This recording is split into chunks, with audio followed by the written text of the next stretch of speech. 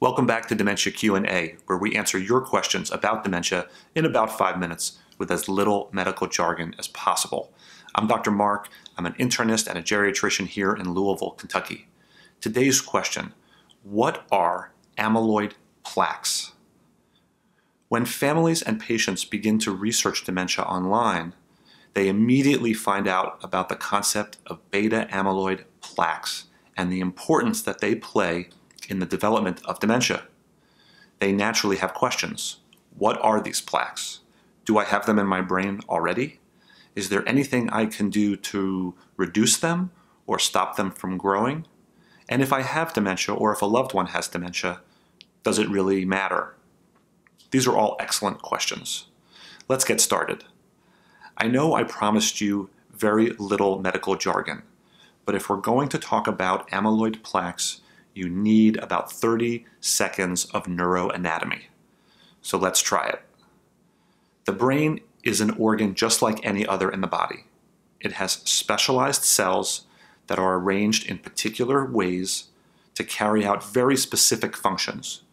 Just like the heart has muscle cells that are arranged just so, that make sure the heart can beat 60 times a minute every single day for your entire life, the brain has specialized cells called neurons, about 80 billion of them in each person's brain, that perform very specific functions. They're oddly shaped. They have long tentacles that reach out and touch other neurons. And at the point where they touch, they signal to each other. In order to make that happen, there are literally thousands of proteins and molecules that have to be created, transported down the tentacle, arranged just so. They do their signaling, and those molecules and proteins have to be degraded and broken down and eventually recycled. Nearly every genetic mutation that we have discovered that causes things like early onset Alzheimer's disease is a gene that makes proteins that are involved in some way with beta amyloid protein and its journey that I just described. Being created, being paired with other proteins, being folded, being transported, being arranged, doing the signaling, being broken down. Somewhere along the line of beta amyloid protein's life, other genes play a role, and they're often mutated in hereditary forms of dementia. So clearly, almost nobody thinks that beta amyloid does not play a big role in dementia. So what are the plaques? As beta amyloid goes along its journey, if things go wrong, we end up with sticky clumps or deposits, and eventually those grow into plaques of beta amyloid. As those clumps get bigger and bigger and bigger, because beta amyloid is very sticky and it sticks to itself, they start to disrupt all the other neurons in the area. Those neurons get unstable, they can't signal right, and they die. As more and more cells are dying, more and more beta amyloid is clumping together, spilling out inside the brain, and causing larger and larger plaques. Those plaques we can see under the microscope. As we talked about in another video, it was those plaques that Dr. Alzheimer saw back in 1906 when he examined the brain of his first patient with the disease. Let's try to answer some of the questions that were asked.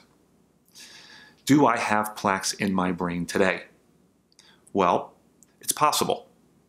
About 30 to 35% of all humans have beta amyloid plaques when they die. But not nearly 30% of the population has dementia.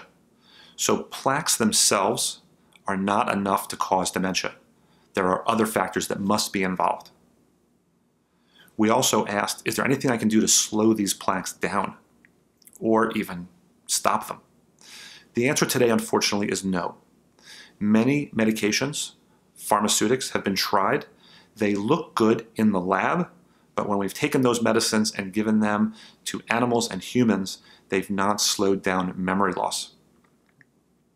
Lastly, we asked, if I have dementia already or my loved one has dementia, should I worry about plaques and focus on them? I personally think the answer is no. You are much better off spending time thinking about staying fit, staying healthy and active, making sure you're surrounded by people and connections so that you don't end up lonely and isolated. And there are other medications that have been shown to help with memory loss.